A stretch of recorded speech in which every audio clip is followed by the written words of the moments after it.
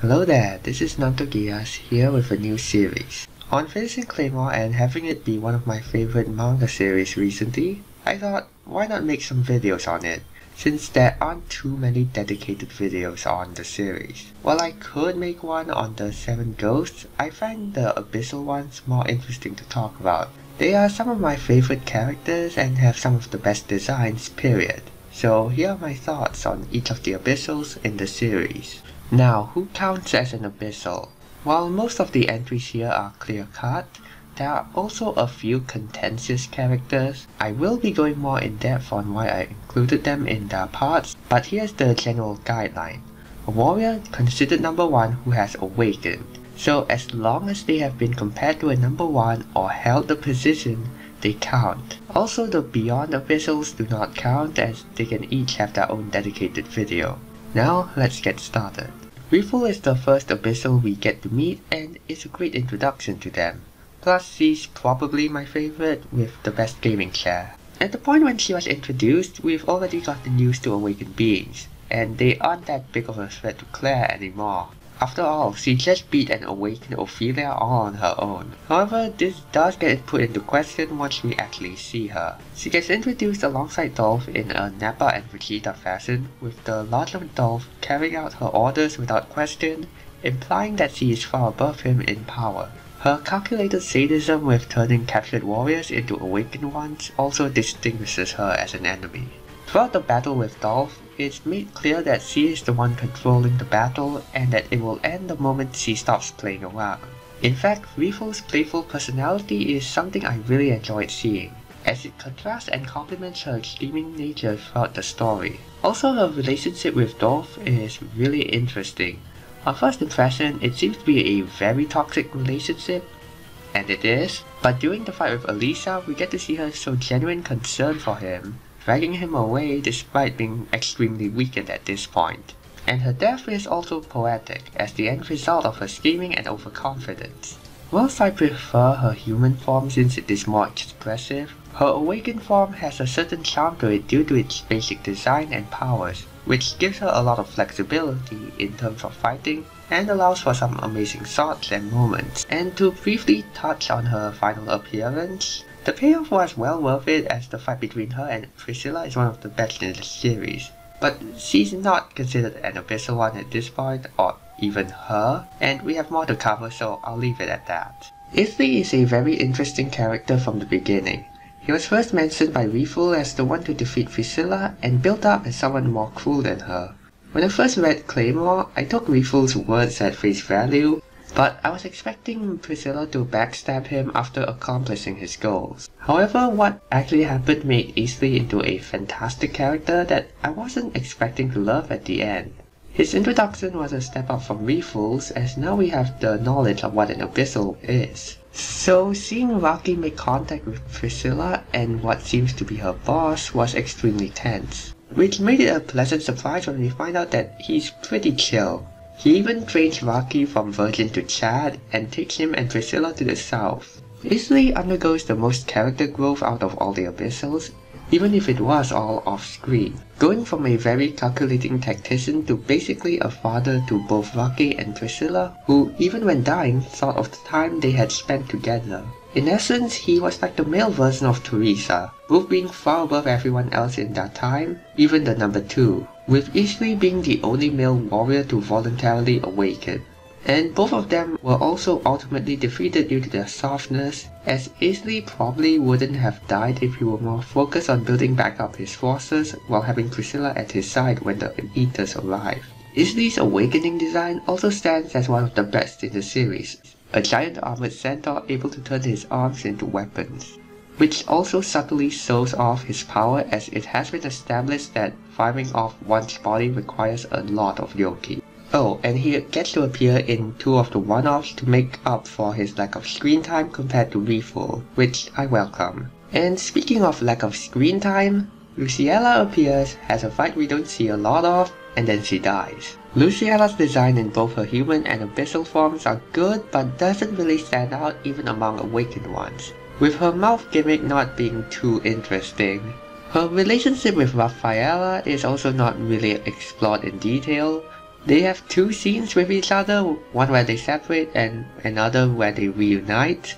In fact, both of them are just victims of lack of screen time, with Rafaela working slightly better as she uses her lack of screen time to create an aura of mystery in her first few appearances. Other than that, they aren't too interesting since we see them only at the end of their character arcs, which is pretty apparent since I'm talking about her sister rather than Luciela herself. Moving on, we have Alicia and Beth, the successful attempt at creating an Abyssal one. It is rather sad that the two mostly emotionless drones are more interesting than Luciela and Rafaela. Alicia was first introduced after the meeting with Riful, where it was made clear that she was far different from the other Claymores due to how the organization was talking about augmenting her further. And we get to see her and Beth take on the same group of awakened ones that had previously defeated Claire and the other Claymores, with both of them effortlessly clearing them. Interestingly enough, according to the data books, both Alicia and Beth have the exact same stats. And if we go by how Alicia can also control Beth while she was infected by the unnamed Rafaela and Luciela fusion, the two twins afterwards, and even Sophia and Noelle, it can be assumed that both of them have the same claim to being number one. However, this may just be speculation on my part.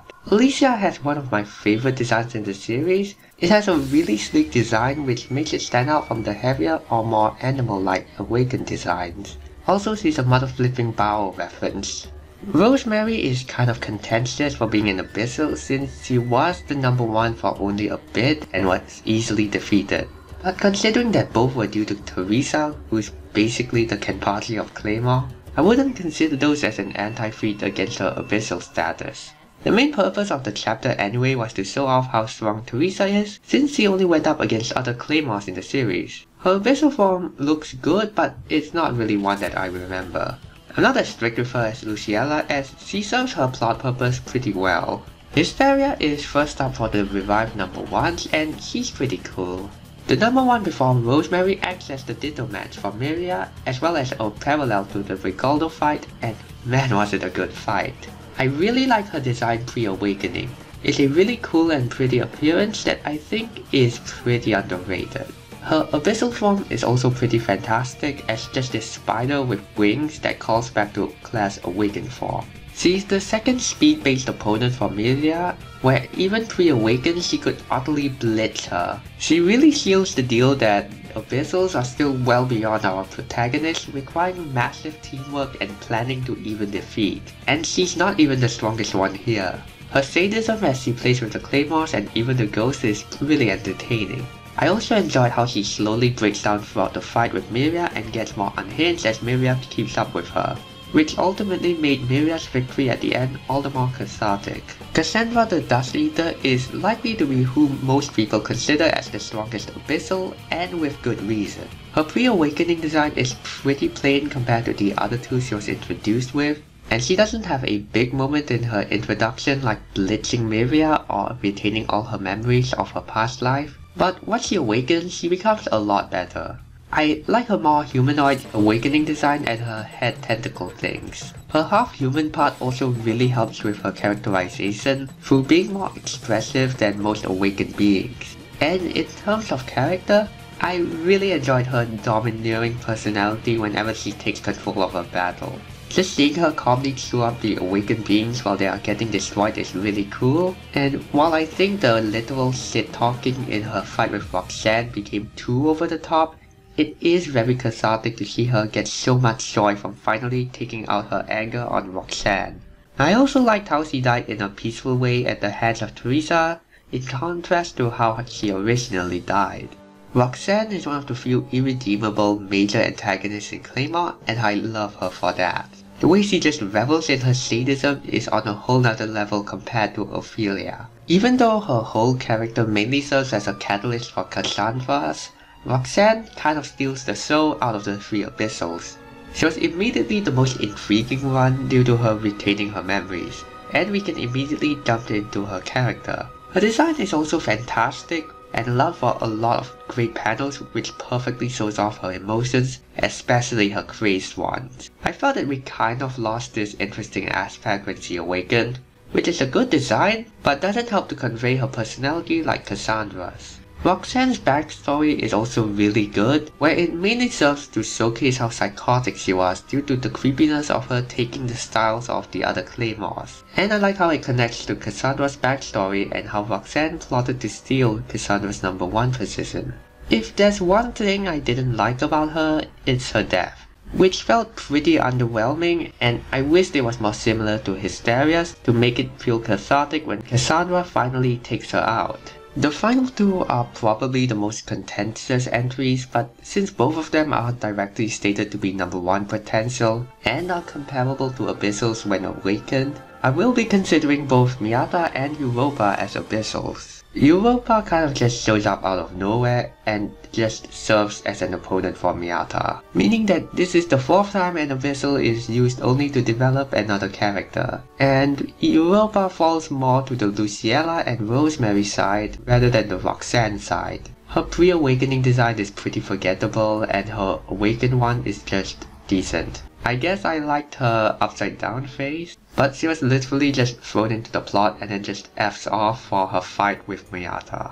I guess the only other thing of note is that she gave the remaining Claymores something to do in the final battle. Miata's relationship with Clarice has been built up since the beginning of the second half and serves as our look into the current Claymores. We see the two of them slowly grow more attached to each other, with a sweet dynamic of the cowardly, weak Clarice alongside the unstable but strong Miata. I also really enjoyed seeing Clarice's relationship with her develop from being fearful of her to risking her life just to save her from an opponent that far outclassed her. They take a back seat in the plot for quite a while until the final battle, where we finally see the payoff to their relationship.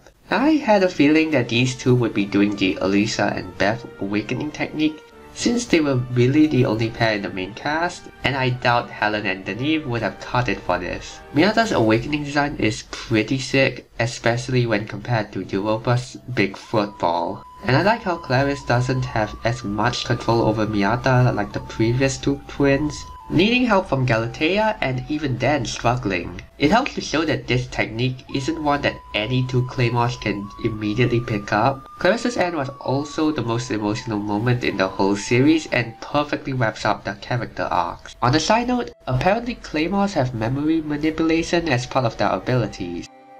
And that about does it. I don't really have a proper ending to this. If you enjoyed this video, please consider giving it a like or dislike it if you didn't. The engagement really helps me out. Also consider sharing it and subscribing for more anime and manga content, which includes more Claymore content, such as a dedicated video on a certain Beyond Abyssal character. This is Not signing out.